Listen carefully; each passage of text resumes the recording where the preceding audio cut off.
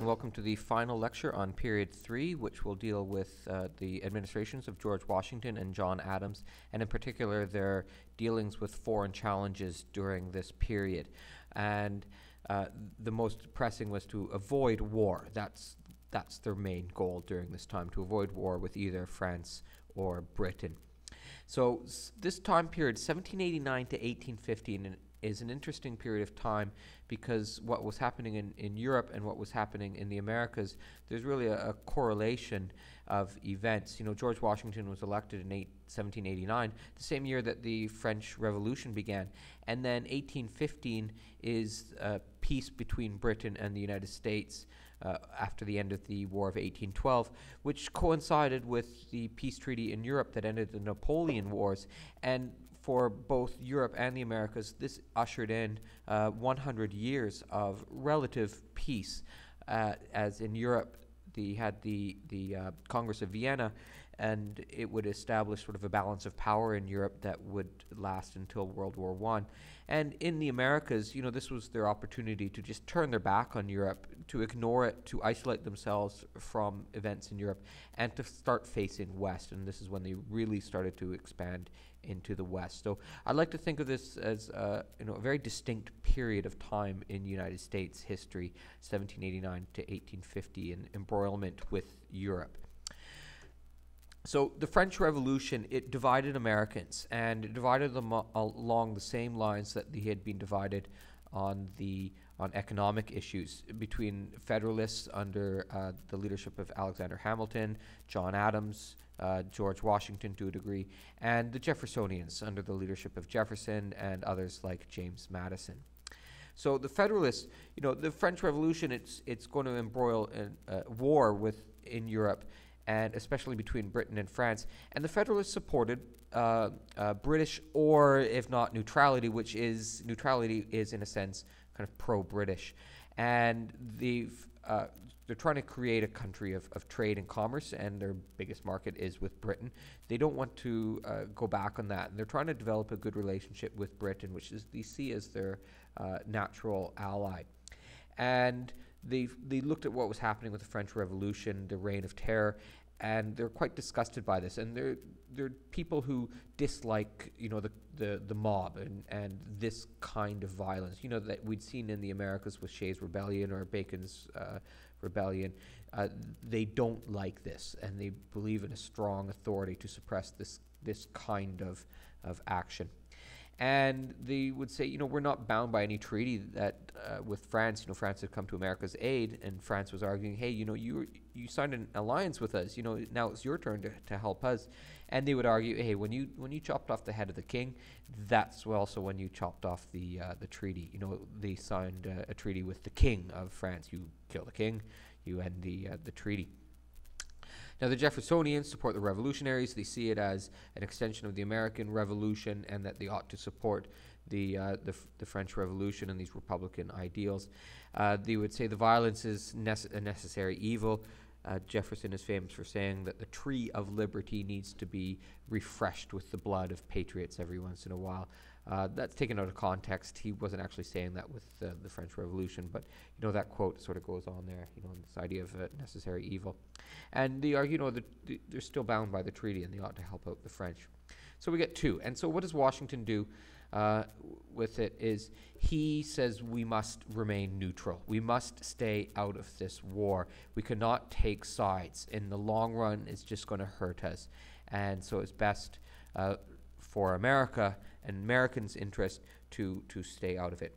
And it's this idea of realpolitik. You know, you don't look at what your values are, or, you know, like, you know, hey, we should help the French because you know, they're fighting for Republican values, or we should help the British because, you know, they're our biggest trading partner.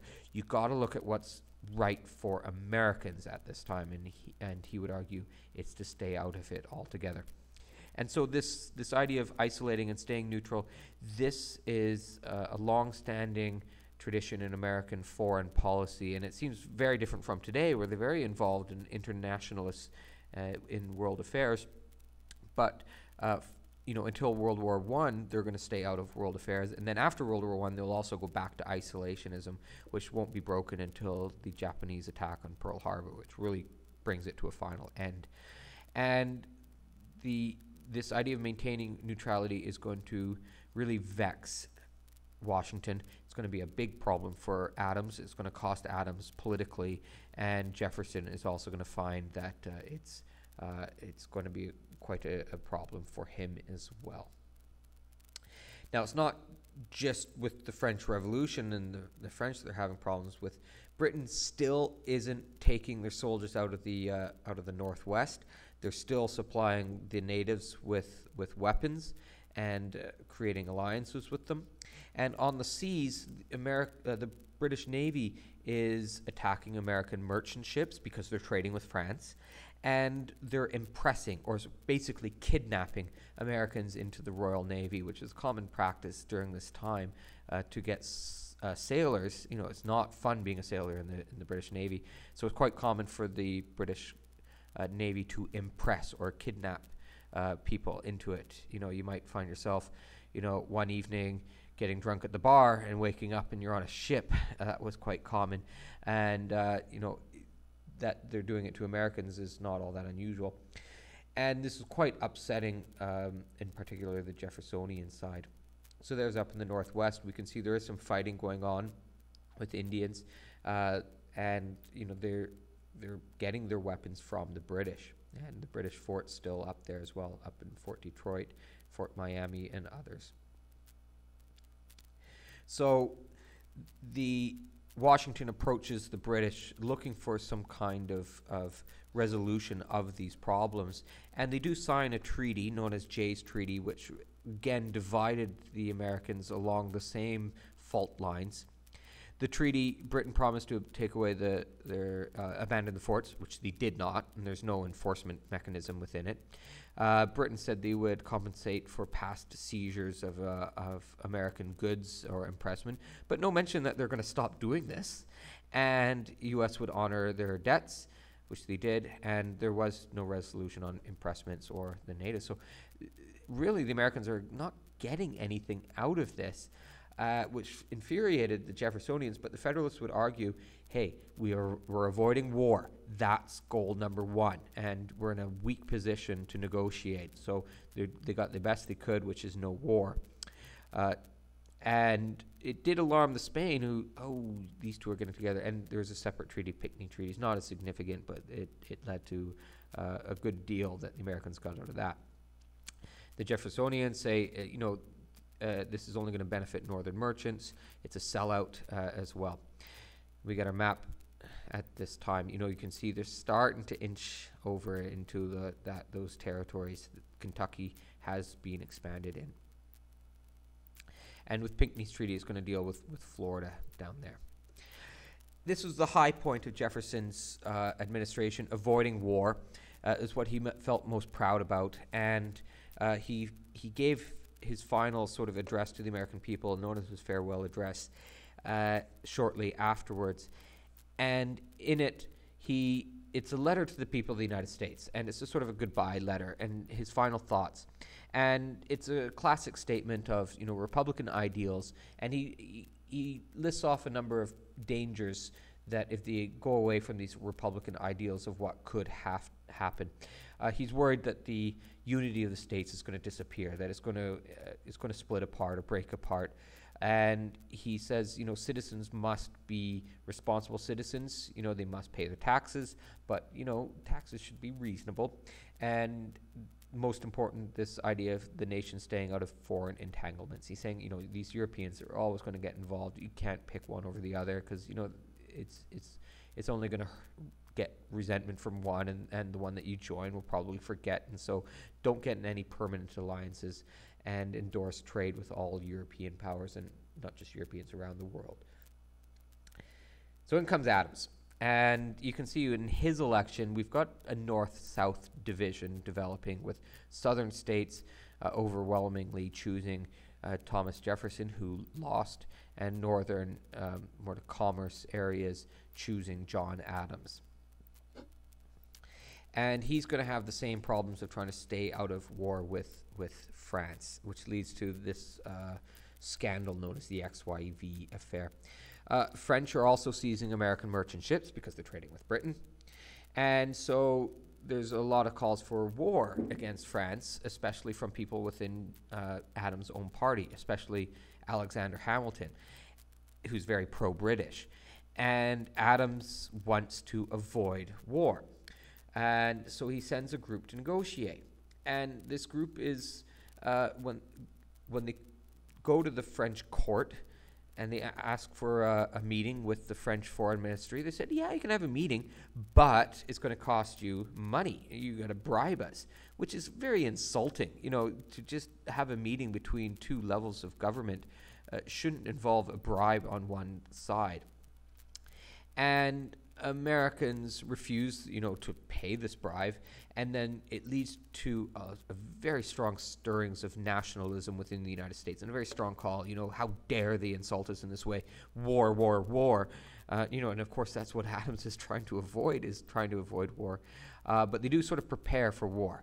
And they would have 3 years of sort of undeclared war on the seas, it's with French trying to attack American merchant ships and then fighting back and everything. But what it does do is Adams is able to successfully just allay those who are calling for war, and people in his own party. And there's a lot of people urging war. Take Florida, take the Louisiana Territory, and because there's such strong support for it, Adams would probably easily win a second term. But Adams, sacrificing for the better good, understanding that war is not in the nation's best interest, he avoids war, signs a peace with Napoleon, and then promptly lost the election to Jefferson. And he retired from this point from public life and public office. But, he did the right thing in doing this.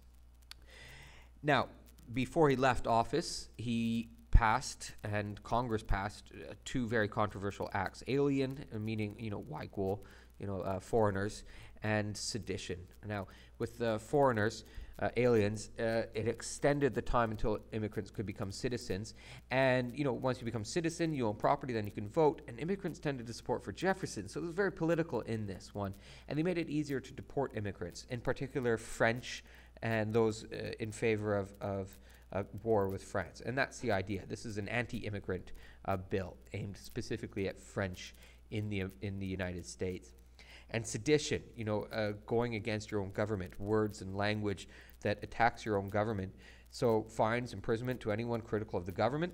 And it's designed, it's going to expire at the next term. So, even if Adams lose, the next group coming in, they would not be able to use this themselves. Now, this is clearly political. It's clearly designed for those in power at the time, the Federalists, to attack their enemies, Jeffersonians. It's also clearly a violation of the First Amendments. And, Adams is passing this forward during a period of very strong anti-French hysteria. And it's in this way that he's able to get such an unconstitutional laws passed. So it gets into that idea of in politics, there's not just the spectrum of economics, there's also a spectrum of security versus liberty, and Adams really pushing it in that direction of a strong security at the expense of people's liberties. Now, Jefferson and Madison and others are not going to take this lying down. They respond to this with two resolutions known as the Kentucky and Virginia resolutions. Resolutions meaning sort of like an essay, or we resolve the following, where they attack the Alien and Sedition Acts, and they attack the policies of Washington and Adams, the neutrality, the economic policy, and very specifically the Alien and Sedition Acts. And it's the very beginning of this idea that the states can ignore or nullify national laws if they felt they were unconstitutional. And they're directly addressing at this time the Alien and Sedition Act, and putting forward the argument that states have the right to leave, secession. Well, this is the foundation upon which the Civil War will commence, that the southern states are going to secede because they they feel that the Northerners are going to destroy their way of life and their basis of economics, which is the slave labor. So, so the early synthesis to later events, this idea of nullification or nullifying or refusing to follow federal or national law, that states may do this. So the beginning of this divide, political divide between states' rights and the national government. Where does it begin? Where does it end? This kind of argument. All right. Well, thank you very much for listening.